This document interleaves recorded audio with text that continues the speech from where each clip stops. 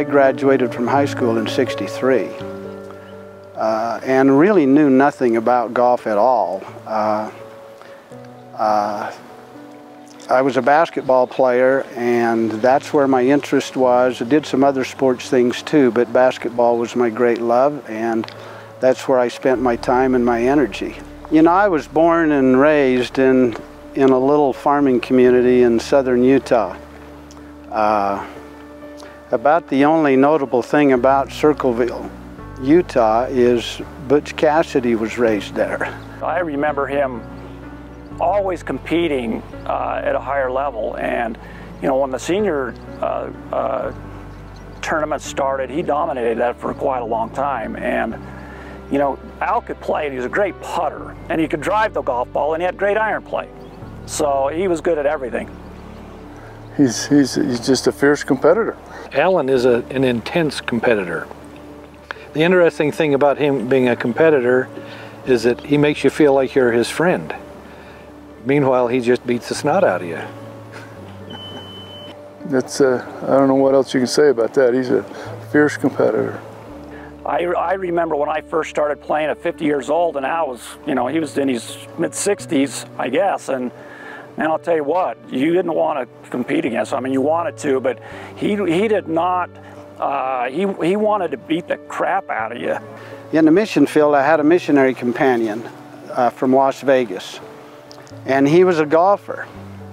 And on Monday mornings, on diversion day, he would drag me out of bed early in the morning. He'd take me to the driving range. I think we were in Wenatchee, Washington, and I would sit on the bench and try to sleep while he pounded balls out there on the driving range. And I remember thinking at the time, wow, that's the stupidest game I've ever seen. One weekend I was visiting my brother-in-law and my sister, who were living in Richfield, Utah. And my brother-in-law, Jerry, and I had always been really competitive with each other. He was a high school basketball coach and a college basketball player, and he was coaching at Millard High when I was playing high school basketball. But he invited me on a Saturday morning to go out to the new golf course that had just been built in Richfield to play golf. And he said, "Do you want to play golf?" And I said, "Well, not particularly. I don't know anything about the game. I don't own any golf clubs." And he said, "Well, your sister's got a set of clubs out in the garage. Let's go out and play." And that was my first real introduction to golf. He took me out to Richfield Muni, and he showed me a little bit about how to hold a golf club, and we proceeded to play 9 holes of golf. And I'll really never forget it. I look back on it to this day, and I remember distinctly we'd played 2 holes, and I was playing the 5th hole, or the 3rd hole. It was a par 5, which I knew nothing about at the time. But I remember distinctly hitting a 2nd shot, I believe it was, or a 3rd shot towards the green. And I remember seeing that ball fly up in the air, and it was traveling towards the green. And immediately I was hooked. Probably my favorite memory was in match play at Wing Point a few years ago. And I'd played good on the front 9. I think I was ahead of him 2 or 3 going into the back 9. And then he started to be my friend, and before I knew it, he had a birdie and I was 1 up. The next hole we had eagle putts of the same length. I missed my eagle putt, he made his, then he birdied the next hole, and then he birdied the next hole, and the match was over. So I definitely remember him coming on strong at the end of that match. We were partners in the shootout at Victory Ranch, and we won. We won. This love affair I have with golf's been a 40-year deal. And so I played golf as much as I possibly could, going to school and trying to raise a family. But a lot of my decision to go to Arizona State to work on a PhD was golf related. I was pretty well aware that per square mile there's probably more golf courses down there than about anywhere in the country. I played some golf with John Memmott, and I remember how much I respected him and his game. he was such a ball striker, and I would just marvel when we'd be on the driving range, for example, hitting balls or warming up and getting ready for a round of golf. I would marvel at the sound of the ball coming off his club versus mine.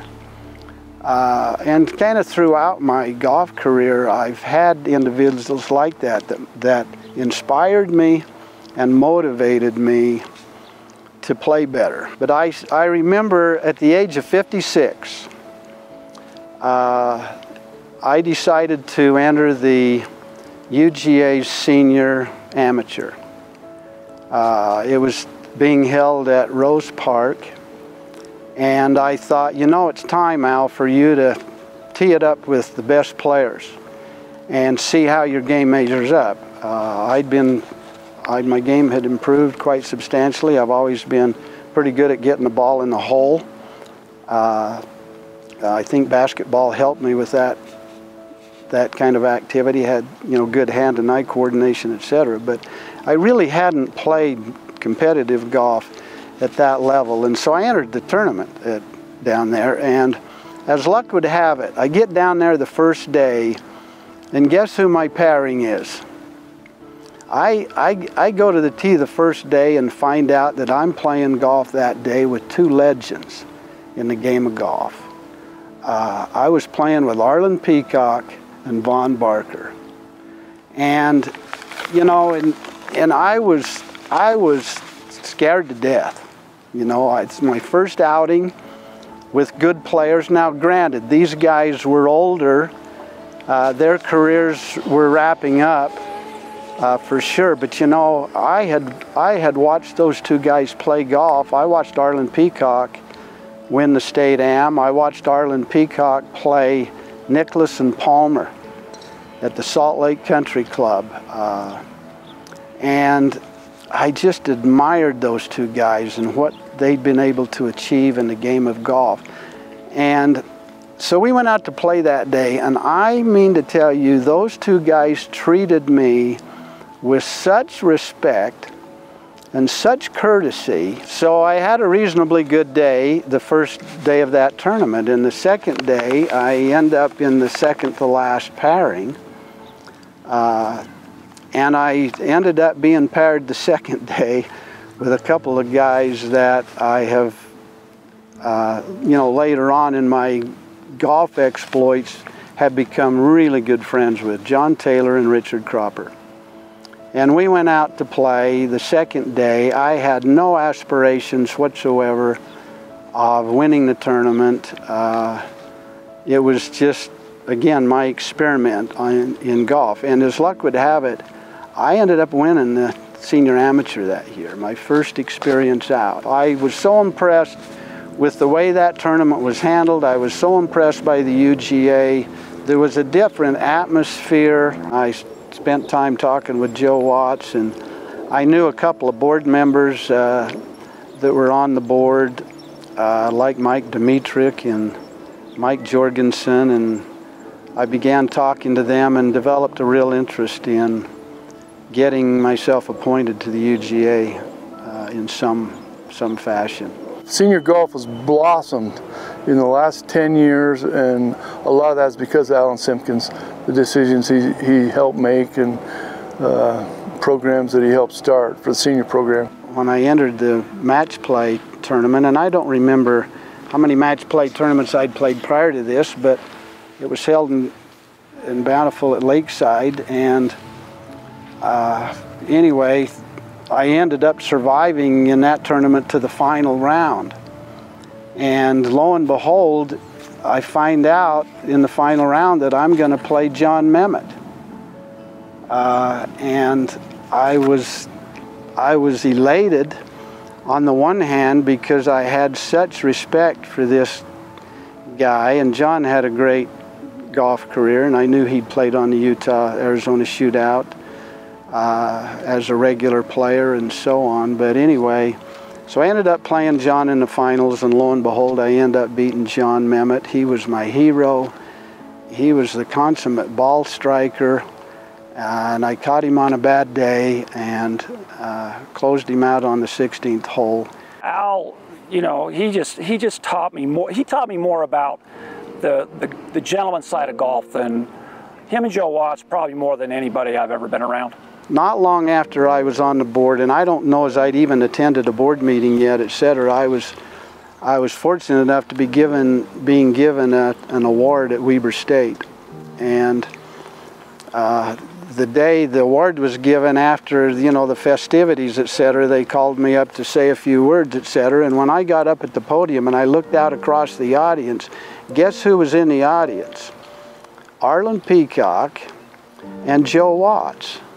And I looked out there and I said to myself, wow, I can't imagine those guys even knew that this event was happening. But that's what people in this game are like. I don't know if sometimes people think how positive of an influence they are on others. And for me, you know, Alan will always have a special place with me because, you know, I've looked up to him for so long.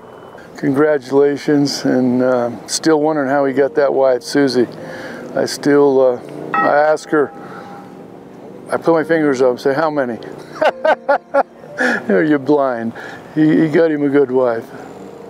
He's got a good wife, Alan. Congratulations, Al. It couldn't happen to a nicer guy. When I think of Alan, the best thing I can tell you about Alan is Susan. His wife is awesome, and he's awesome. They do wonderful things for golf in Utah. Al is not just a good friend, but he knows golf. I'm blown away, quite honestly, by the recognition. I mean, it came out of the clear blue. I had no inkling whatsoever that this might even be a possibility. I'm honored, I'm really honored that the UGA and the PGA would recognize me in this way. I really feel undeserving in many ways. I enjoyed my days in the UGA tremendously, and of course I got to know lots of people that play this game, including professionals as well as amateurs. During that time, learned a lot more about the game and have really developed an interest in the rules of golf through that experience as well. On behalf of the Utah Golf Association, I'd like to congratulate Alan Simkins on being named the 2015 Utah Senior Open honoree. Thank you for your many years of service and for the impact that you've had on amateur golf in Utah.